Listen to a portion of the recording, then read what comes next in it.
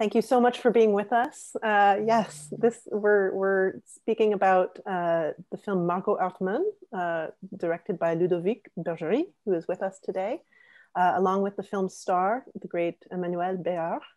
And so we're going to have a short Q&A about the film. Ludovic, I wonder if we could start with you, if you could just talk about how you came to this story and more particularly this character. This is your first feature film, that you also wrote it as well as directing it. And it's a very intimate character study, and it feels as though the story was built around the idea of the character. So could you just talk a bit about that? D'abord, j'aime beaucoup les portraits. Voilà, donc l'idée, c'était de réaliser un portrait par touche, voilà, en essayant d'y mettre ma sensibilité. Et la genèse du projet, c'était de parler d'un personnage qui traverse tous les âges, qui se retrouve dans un espace de liberté et comment arriver à se mouvoir dans cet espace-là. Et puis le deuil, après un deuil, alors c'était pas de parler de la phase la plus aiguë, c'est-à-dire de la souffrance, mais plutôt comment on arrive à se reconstruire après, voilà, et aussi le temps qui passe. Et j'avais envie de parler d'un personnage qui traverse tous les âges. Ce qui est le cas, c'est-à-dire il y a de l'enfance, de l'adolescence, la maturité aussi. Et puis, je ne me suis pas posé la question. Enfin, dès le départ, en tout cas, c'était un personnage féminin. C'est peut-être lié à ma sensibilité, je ne sais pas. Mais en tout cas, je ne le voyais pas autrement. Et c'était parce que je trouvais qu'il y avait quelque chose de plus... que socialement, c'était plus intéressant, qu'il y avait à la fois de la douceur, de la vulnérabilité, qu'il y avait aussi... qu'on est confronté, qu'une femme est confrontée aussi à la société d'une façon différente. Voilà, et dans tout ce cheminement, voilà, je voulais que ça soit, voilà, qu'il y ait cette sensibilité-là, en tout cas. Voilà. Well, I'm interested in portraits. I really think that what I wanted was to tackle the portrait, and by touches, gradually discovering a more general portrait with my own sensitivity. And what was interesting for me is to have a character who goes through all stages of life, all ages, because she's in a space of freedom, of openness. And it also has to do with mourning, the loss of a dear person, not the first phase, which is the most painful phase, and where it's more acute, but afterwards, how you rebuild yourself after a great loss. And so it was interesting to accompany a character who would go through the different ages, some childhood, some teenage, some maturity, and go and traverse all these periods and all these experiences with her. And it was obvious for me from the beginning that it would be a woman. I wanted a female character, probably because of my own sensitivity and because socially I found it most interesting what a woman is confronted to on the social basis.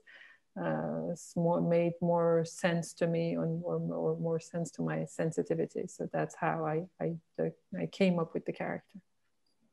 I'm really interested in this idea of a character who's suddenly free and goes through the stages of life, you know, and sort of has to go through a new development to come into a new version of herself. When you were crafting the story and sort of the experiences that Margaux has as we follow her from her arrival in Versailles to her leaving for Cologne, were you thinking in sort of allegorical terms about life stages?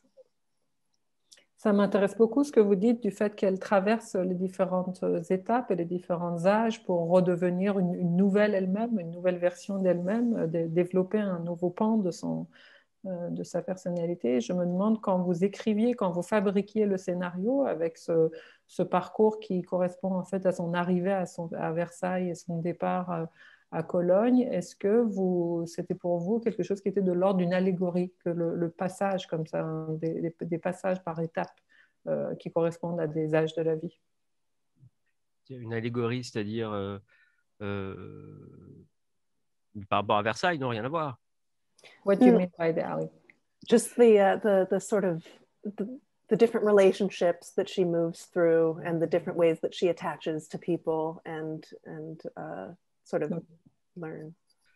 Oui, il y a de ça, mais il y avait, oui, c'est-à-dire que tout à coup, dans un temps très court, voilà, tous ces personnages, évidemment,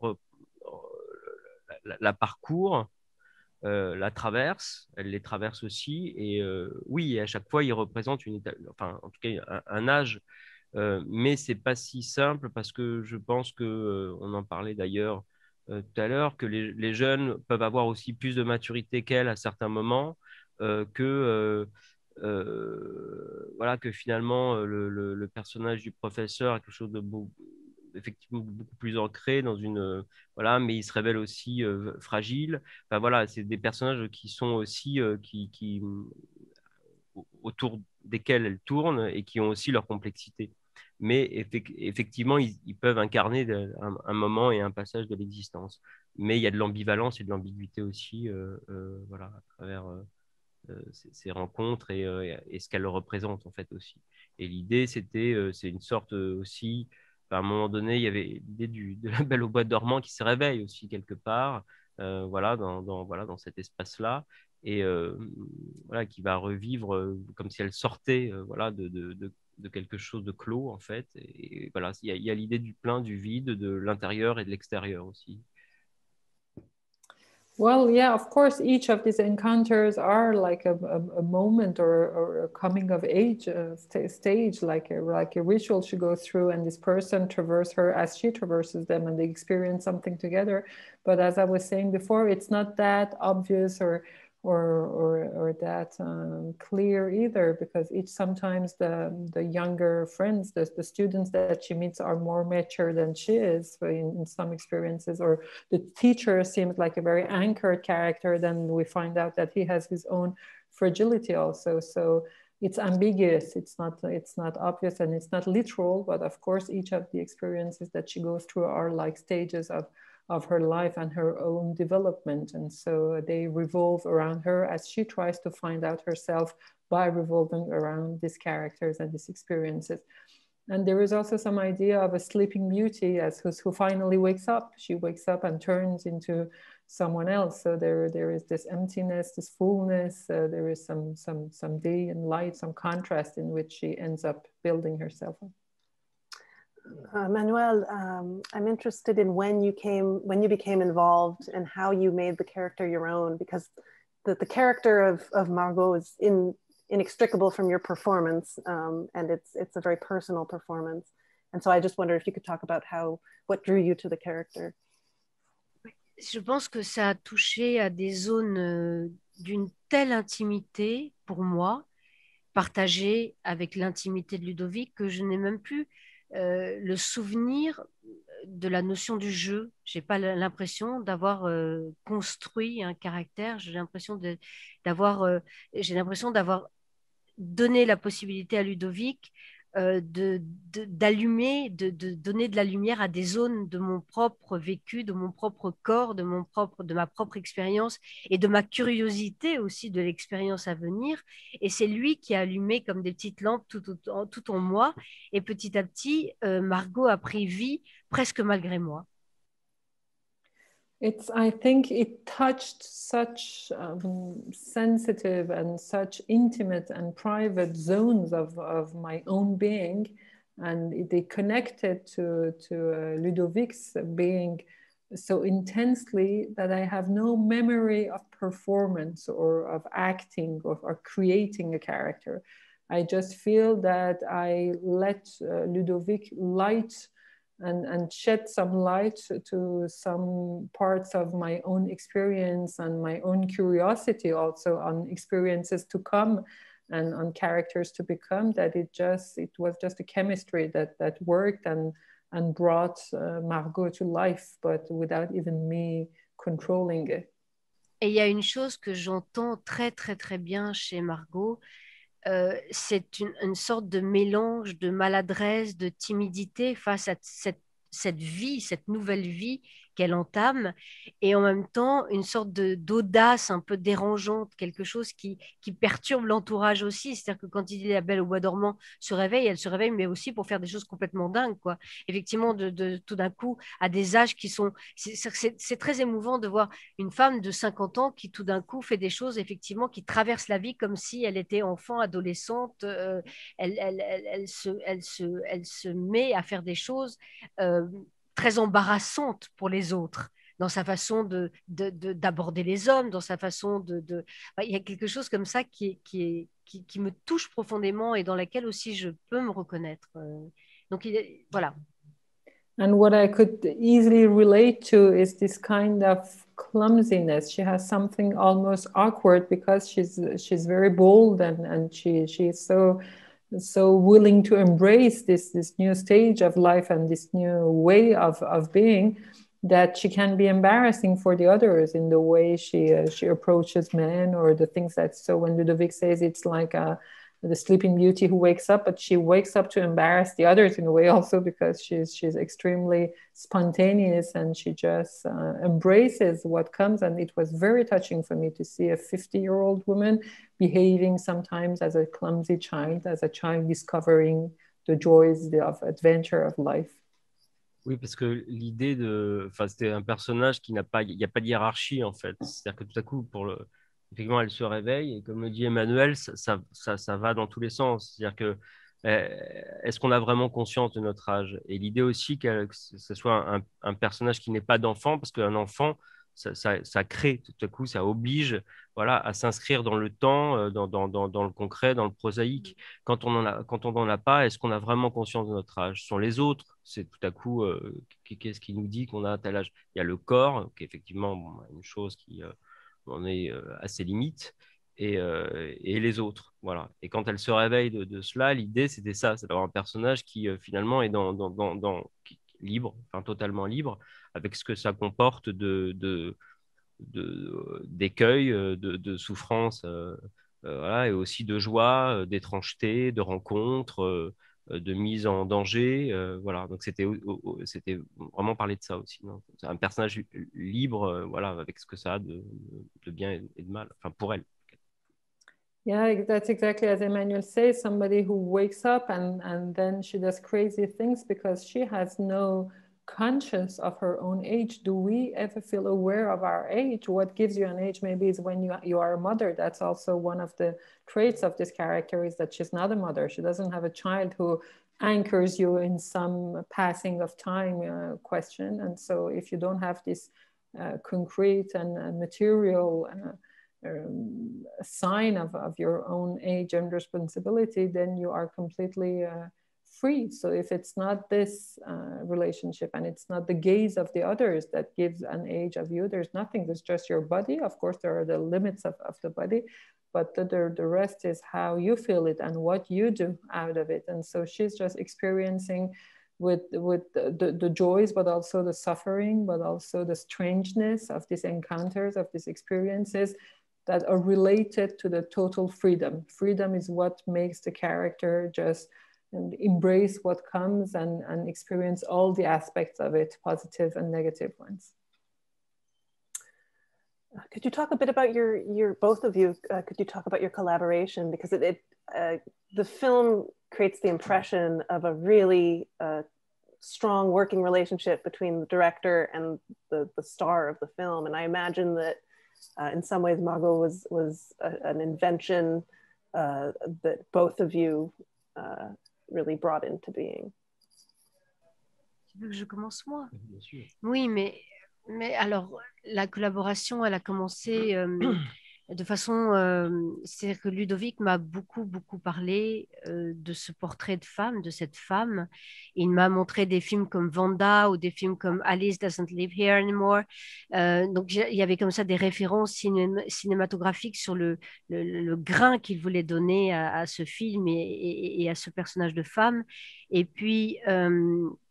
ensuite, on peut parler presque d'une sorte de corps à corps. C'est vrai que c'est un film qui s'est fait. Quelquefois, si je ferme les yeux, j'ai presque l'impression que Ludovic était avec moi devant la caméra, alors qu'il était derrière et il était sérieusement derrière. Quand je dis sérieusement, c'est que c'est quelqu'un moi, c'est un nouveau coup de foudre dans ma vie de comédienne. C'est-à-dire que c'est quelqu'un qui est exigeant, c'est quelqu'un qui sait où il met sa caméra.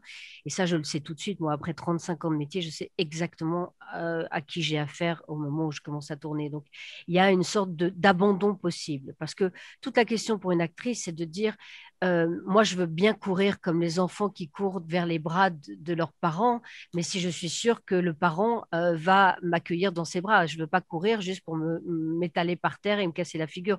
Et j'ai eu cette confiance-là, c'est-à-dire que j'étais effectivement, oui, j'étais dans une sorte d'état d'enfance quand même, c'est-à-dire dans un état d'abandon total et plus du tout de démonstration ou de fabrication d'un personnage il y avait quelque chose, c'était je suis d'accord pour ce contrat, ce pacte entre toi et moi pour l'abandon absolu de tout ce que je sais ou crois savoir faire. Donc, mais pour ça, il faut une confiance totale euh, en la personne qui fait le film. Well, the way this collaboration took shape is that Ludovic started to talk a lot about this portrait, about this woman. It was really verbal. It was a portrait that he presented to me. Then he started showing films to me like Wanda or like Alice Doesn't Live Here Anymore. So to give me an idea of the grain, of the mood of this character. And it was really about building her together. It was so much together. It was so intricate and so intimate as a relationship that sometimes retrospectively, if I close my eyes, I feel that Ludovic was by my side, was with me in front of the camera, whereas of course it was exactly the opposite. He was very much behind the camera, knowing exactly where to put his camera, knowing exactly what to expect and what to demand from his cast and crew. And this is something that I sense immediately after 35 years of this craft. I know immediately who I'm handling, who I'm working with. And I had this love at first sight experience which hadn't happened to me for a while in cinema as an actor, for a director. And I felt how I could, to what extent I could trust him, because this kind of project specifically is completely accepting to let go of any kind of control, any kind of resistance, is to abandon totally your own limits and to accept, as a child runs towards his parents' arms, you accept to run totally, freely, crazily as a child if you're sure that there is an embrace at the end, that someone is going to take you in his arms and won't let go of you. So you need to have this trust. I had it, and so that's why I accept to be totally a child also, to live it as a child and to have no artifice, no acting display. It was really not about creating a character as I knew perfectly how to do before as an actress. Here it was just let go of any of these techniques and just embrace the moment as the character does.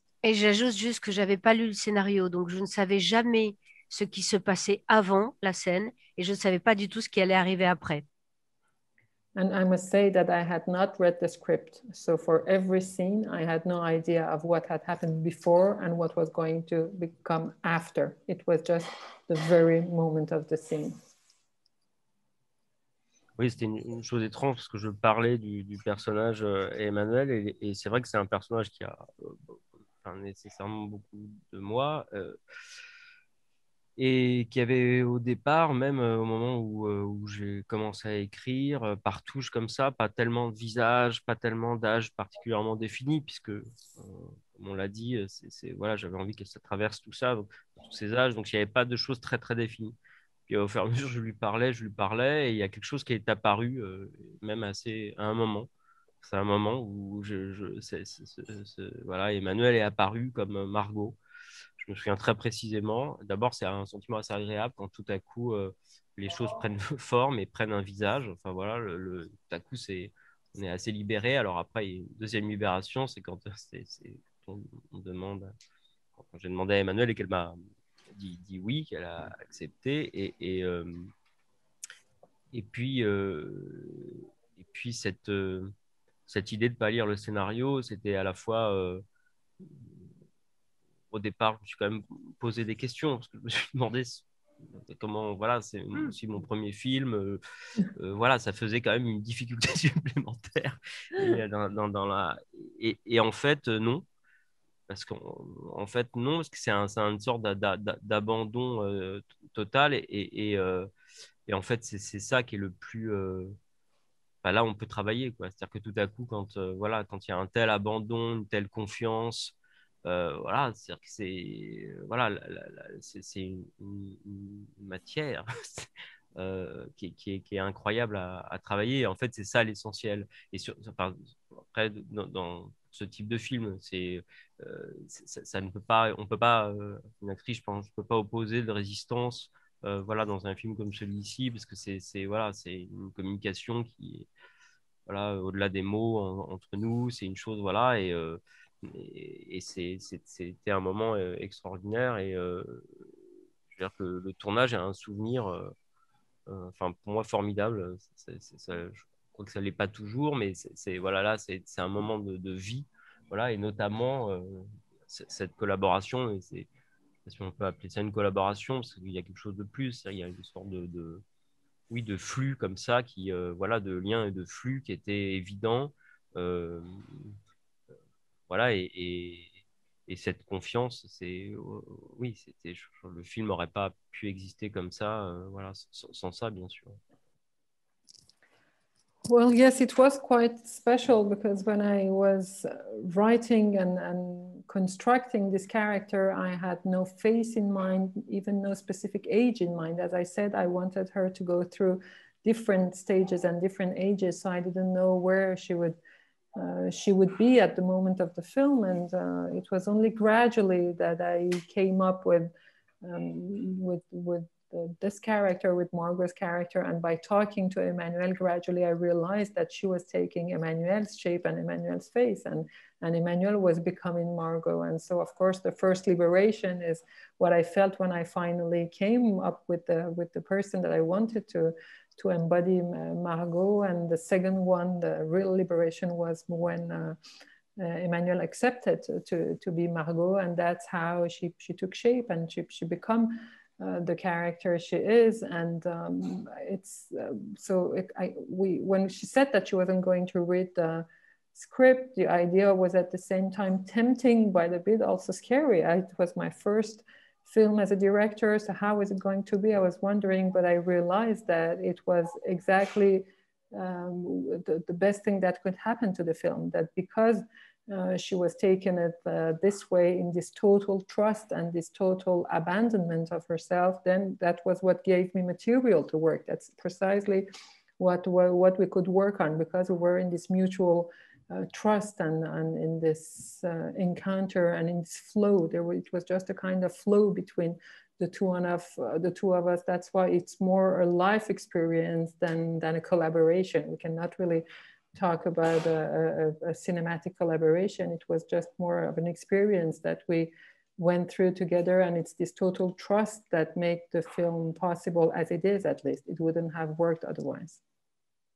Et puis j'avais jamais, enfin, j'ai été un peu sur des plateaux de cinéma ma vie, mais c'est vrai que j'avais jamais vu autant, enfin, une actrice qui est aussi instinctive et précise en même temps. C'est-à-dire j'avais pas vu ça. Voilà, c'est vraiment l'instinct et en même temps la précision, qui sont deux choses qui peuvent voilà, être contraires, et en même temps voilà. Et ça, voilà, c'était aussi incroyable.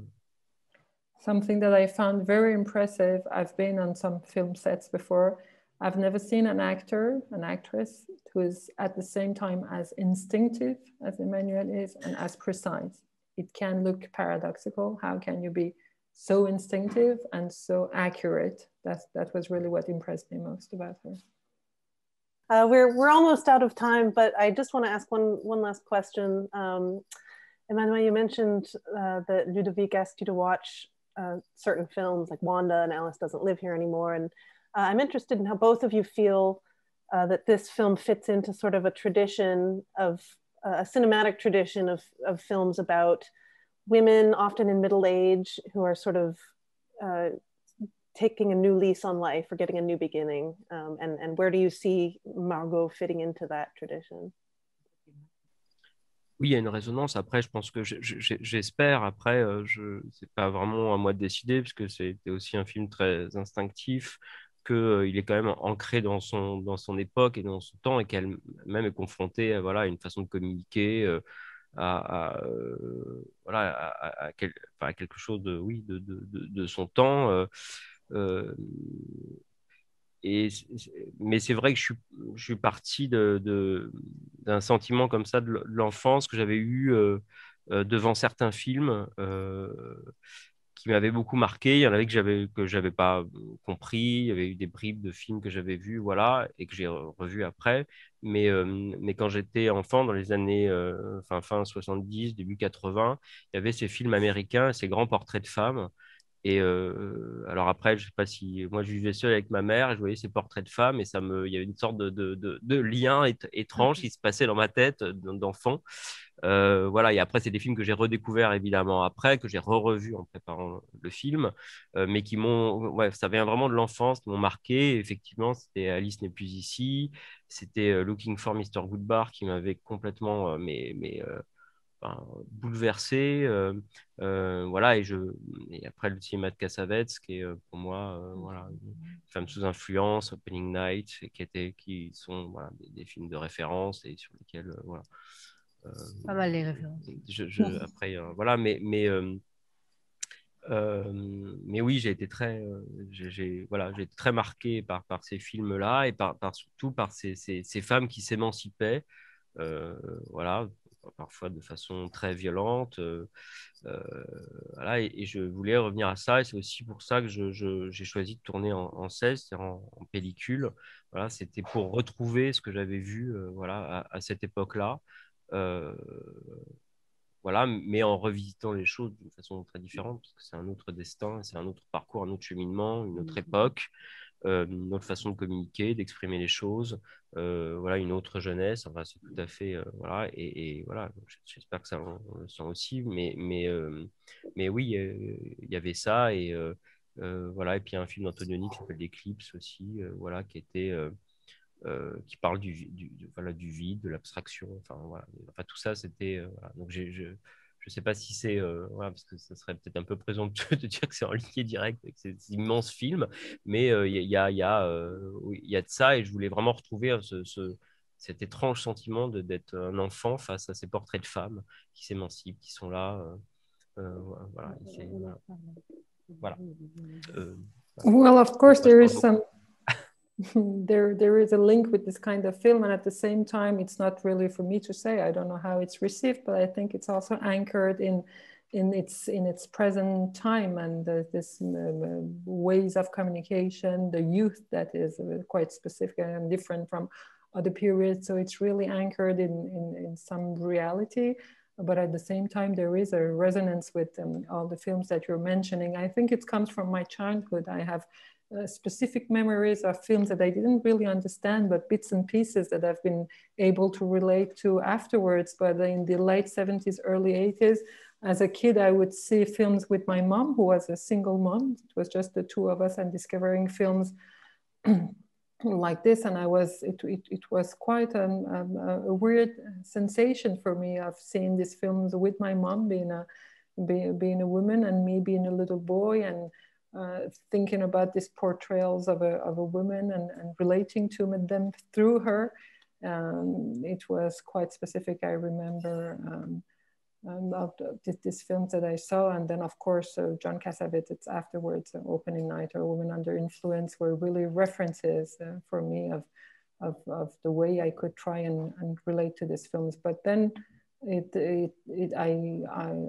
I had this background of references, but I built this story in a different period of time and in different relationships. But they're all, of course, these references. Or Antonioni's Eclipse also is something about the abstraction and about the void that you can feel in the film. These were all around the character that I was building. I think that's a wonderful note to end on, and thank you all so very much. And I'm sorry, we went a little long. I'm sorry about that, but it was a wonderful conversation. Don't worry. Thank you very Okay, much. thank you. Thank you. Take care. Thank you, you too. Bye bye. Thank you, Bye-bye. Manon. Bye. Merci Thank beaucoup. you. Merci Grand infiniment. plaisir.